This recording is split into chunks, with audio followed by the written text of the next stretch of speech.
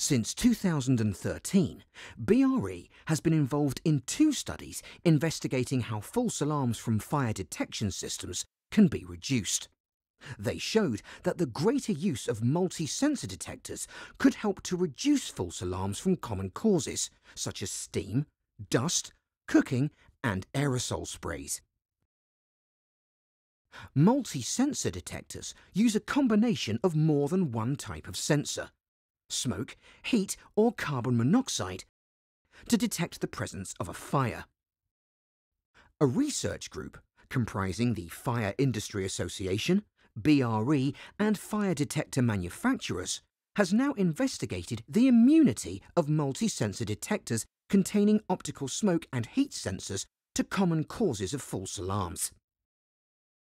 The performance of these detectors in more challenging test fires was also investigated. In a series of 5 false alarm tests, as well as 6 standard and 4 new test fires, the performance of 35 optical heat multi-sensor detectors, representing the full range of those currently available in the marketplace, were compared against 2 reference optical smoke detectors. The response of the detectors to cigarette smoke, insects, condensation, and synthetic fog was explored, but it proved difficult to develop consistently repeatable test methods. Targeting the more common causes of false alarms, 5 tests were developed and used during this research.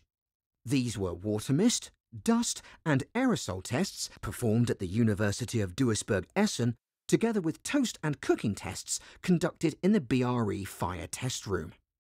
For the toast test, it was observed that optical heat multi-sensor detectors alarmed much later than optical smoke detectors, but well before the toast ignited. This demonstrated the delayed response of the multi-sensor detectors to this common false alarm cause, but importantly, they all produced an alarm signal before a fire was present. The cooking test used frozen chips in sunflower oil that was heated in a pan. For all false alarm tests, the multi-sensors on average operated after the optical smoke detectors. 9 of the multi-sensors did not respond to the aerosol spray, indicating excellent immunity to this cause of false alarms. The 4 new test fires that were developed included flaming or smouldering fires using ABS, MDF, and flame-retardant polyurethane foam. The new test fires examined optical heat multi-sensor performance at their limits of detection by producing levels of heat or smoke particulates that challenged the technology. Whilst failure of these detectors were observed to some of the new test fires, the majority passed. The multi-sensor detectors and the optical smoke detectors achieved similar pass rates in all the test fires.